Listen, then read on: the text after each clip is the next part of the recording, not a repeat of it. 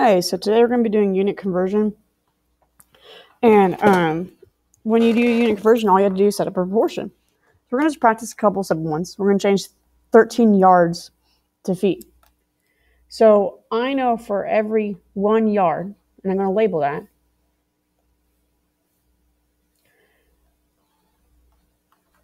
one yard is 3 feet.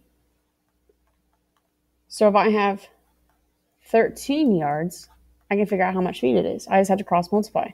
So you do 13 times 3, which is 39. 1 times x, which is x. So it'd be 39 feet. Okay, so then I'm going to change feet to inches. I know for every 1 foot, it is 12 inches. So 4.5 feet will go on top over x inches. So all you have to do is 4.5 times 12, which is 54. So it'd be 54 inches.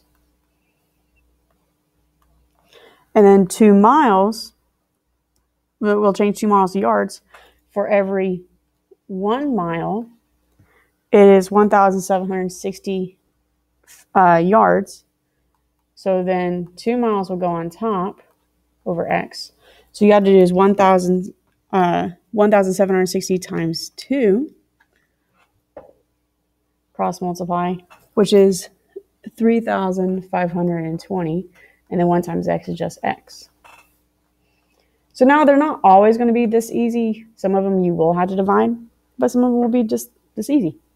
Hey, now you try one. Change 54 feet to yards. So I know for every 1 yard, it is 3 feet. So I'm trying to change it to yards, so it'd be 54. So x times 3 is 3x. 1 times 54 is 54. So you divide by 3. 54 goes in there 18 times. Well, 3 goes into 54 18 times. All right, Michael is running back for the school football team. On his last run, he gained 6 yards. How many inches did Michael gain on his last run? Okay, so he got,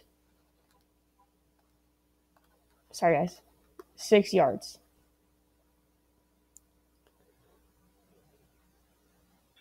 Mr. Page, if you're in the building, could you come to my office, please? Mr. Page, if you're in the building, could you come to my office, please? Sorry. So he gained 6 yards. He wants to figure out how many inches that is. Well, for every 1 yard,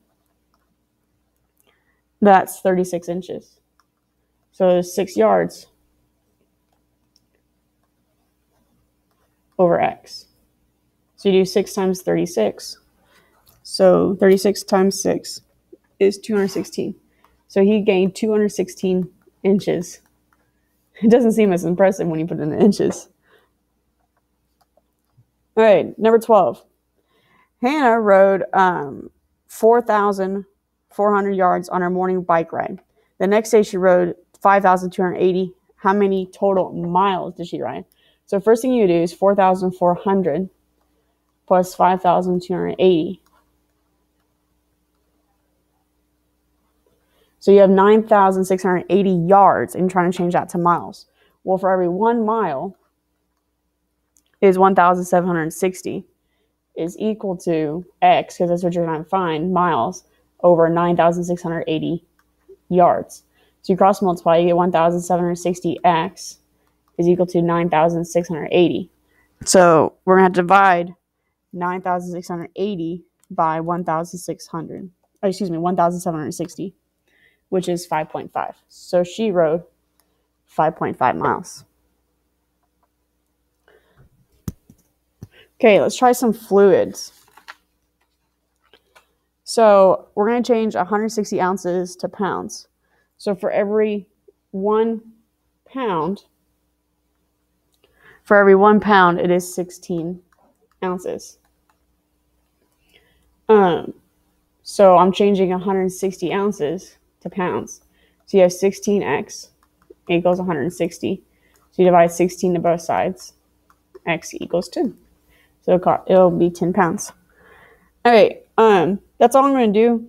this is the same idea as we've been doing. Best thing to do is look up the unit conversion, which we do give to you, and then just set up a proportion. If you need help setting that proportion up, best thing to do is do it and then ask us to see if it's correct before you do the work.